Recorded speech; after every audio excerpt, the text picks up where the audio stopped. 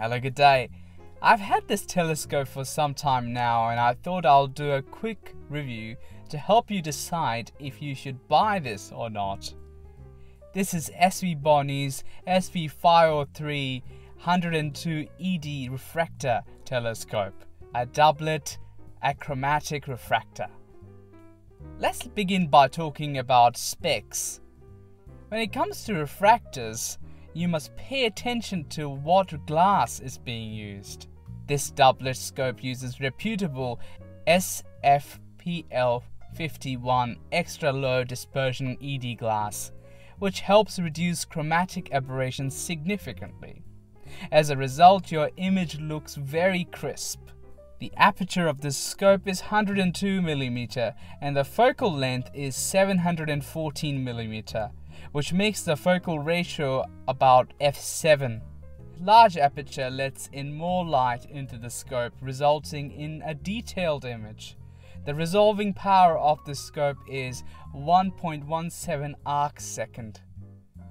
It comes with a dual focus rack and pinion focuser setup with a 10:1 dual speed adjustment knob on the one side, which makes fine tuning very easy. I am impressed by this focuser. If you know anything about the Crayford focuser, it's simply a nightmare for astrophotography because it slips and is sloppy. This rack and pinion focuser, on the other hand, is solid and can hold more than enough payload. So a big tick to SVBONY on the focuser. I particularly like the fine-tuning knob, which helps me get focus dead right. The focuser doesn't slip. I haven't noticed any backlash or jamming. It's buttery smooth. The focuser comes with a locking screw so you can lock it spot on. It has a generous 90mm back focus with a clearly marked scale, which allows for repeatable setups. My favorite bit about the focuser is that you can easily rotate it 360 degrees with the rotation ring. And that's amazing for setting the orientation of the camera and framing your target. No need to take the camera out and manually set the orientation and lose the focus. Just unscrew this and rotate it to your desired location and screw it back. Very convenient. To connect your camera, you can use a T-ring. Use the provided 2" to 1.25" adapter. With my DSLR in, it's a pretty solid system. Nothing is shaking or rattling or fiddly, which is what you want. When not using the scope, you can use the solid dust cap that comes with it. Also, the provided dovetail bar is long enough to balance the mount properly. Tube rings are felt lined and adjustment knobs are large and easy to grip. It comes with inbuilt extendable dew shield, which is very convenient to stop stray light coming into your tube. That's excellent.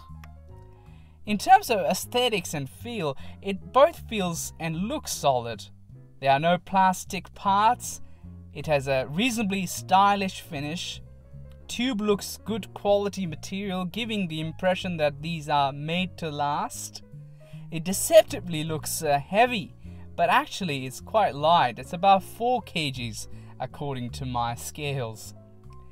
In terms of images that it produces, I thought I would show you a single frame that I took with this scope yesterday. Stacking can manipulate results, so I thought the best way to check the scope is to see single unstacked image.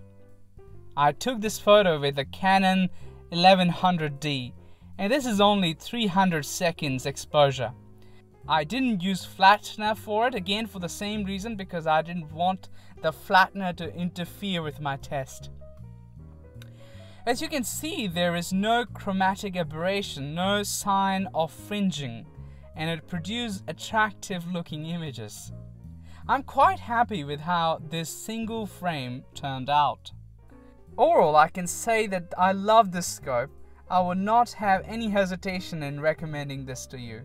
It produces good images, it has nice glass, Extendable dew shield is amazing, focuser is buttery smooth, and is overall sturdy. Is it perfect? Of course not. I for one am disappointed that finder scope or finder adapter doesn't come with it. That said, for the price of $500 and quality, I think this is a very, very good deal.